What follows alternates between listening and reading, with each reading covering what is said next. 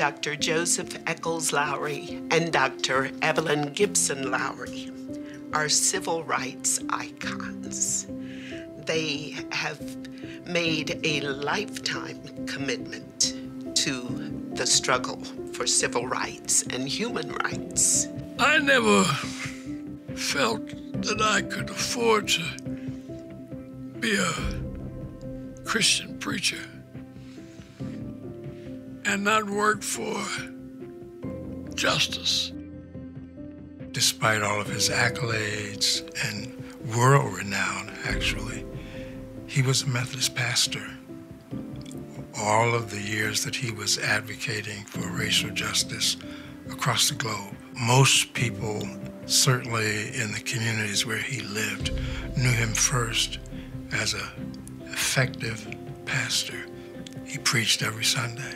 It had to take great strength and courage in facing an unknown to have been met with violence when they embraced nonviolence, to chart a course that had heretofore not been made in the United States.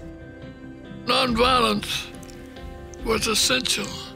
We would have been outnumbered, slaughtered, had we resorted to violence.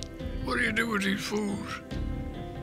Marching down the street, if you throw rocks at them or curse them or even strike them, they won't fight back. They're strong inside. And it changed a lot of people.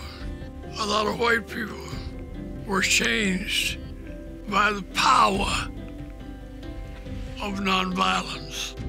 He was courageous at a time when being courage came at great personal risk for one's safety and life itself. We'd often get bomb threats, which I wouldn't necessarily know about, but we'd pack up and go over to a member's house. And then bomb threats would come more often, and at some point we were not allowed to answer the telephone. I recall my mother saying, look, we're not running anymore, and so we're staying, and we'll be fine. And so then the parishioners would come and sleep on our front porch so that we could stay at home. That's probably when I began to understand danger. Mrs. Evelyn Lowery was as committed to racial justice as was her husband. She was a little more retiring and soft-spoken, but no less committed to the cause of racial justice. But they were always together, whether it was a march or a demonstration, they were together. My mom was fearless. If she was afraid of something, I don't know what it was. She was a great comfort, a great source of strength to me. When I was discouraged sometimes, she would find a way to reignite, and she was courageous and stubborn. Couldn't frighten her away, and she inspired me. She was, I think, a strong advocate in her own right. She created an organization of women in order that they might participate more effectively. And she created a civil rights tour to Alabama. And that particular program is still going on. She created it more than 30 years ago. And yet, people are trying to carry on that legacy in her honor and in her memory. In 1980, the Lowery Institute was formed to honor my dad on his 80th birthday. And so it was instituted at Clark Atlanta University.